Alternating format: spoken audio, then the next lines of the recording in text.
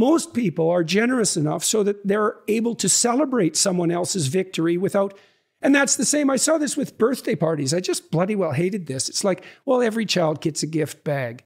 It's like, no, they have their damn birthday. Every child doesn't need a damn gift bag.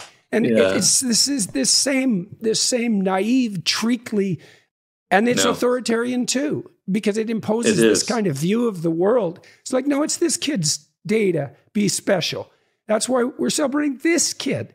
The rest of them, if they can't take that, it's like there's something wrong with the way that they've been treated and attended to.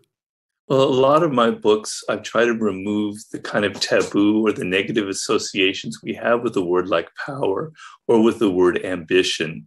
I try and say ambition is a good thing. It means that you believe in yourself, you have some self-love, and you believe you're worth something.